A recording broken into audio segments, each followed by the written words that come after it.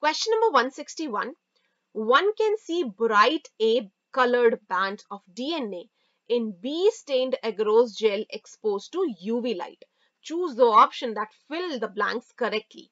And the options given are, the very first option say pink colored bands of DNA in methylene blue, and this is incorrect because one can see bright orange colored bands of DNA in a ethidium bromide or ETBr stained gel when exposed to UV rays. So the correct answer for this question is option number 2, because they see bright orange colored DNA bands in ethidium bromide or ETBr stained agarose gel when exposed to UV light. This is a direct line from your NCERT book. The next option is blue and X-gal. This is incorrect. And the last option, yellow and gram, is also incorrect. Gram staining is done for identifying bacterial culture. So the correct answer to this question is option number 2. Let's discuss our next question. Question number 162. Agarose is a natural polymer extracted from, and the options are fungus, bacteria, seaweeds, protozoan. This is also a direct line from your NCERT book, and agarose is extracted from seaweeds.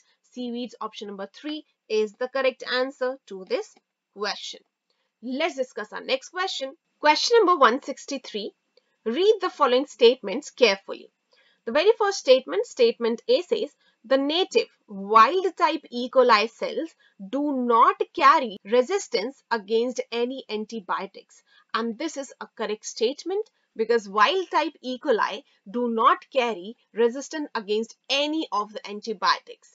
The next statement is statement B, which says LAC-Z gene in PBR322 is considered as useful selectable marker for E. coli, and this is an incorrect statement because PBR322 contains ampicillin resistance gene and tetracycline resistance gene, whereas LAC-Z gene is a property of PUC8 plasmid and not PBR322. So choose the correct option. The very first option say both the statements are incorrect is incorrect because statement A is a correct statement. Both statements are correct. This is incorrect as statement B is incorrect.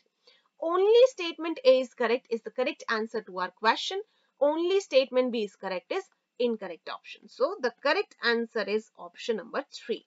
Let's proceed to the next question. Question number 164. All of the following are true for genetically modified plants except, and the options given are helped to reduce post-harvest losses is correct. This is true for genetically modified plants, so this cannot be a correct answer.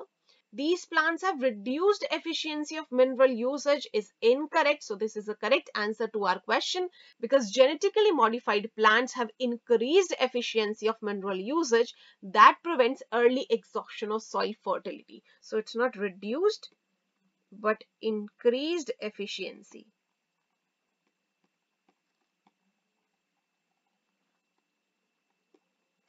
The next statement is reduced reliance on chemical pesticides, as this is correct for GM plants. So this cannot be a correct answer. And the last option is enhanced nutrition value of food is also correct. So this cannot be a correct answer. So the correct answer to this question is option number 2. Let's proceed to the next question. Question number 165. BT in BT cotton refers to, and the options given are biopesticide transgene, beta-carotene transgene, Bacillus thuringiensis, and bacterial toxin.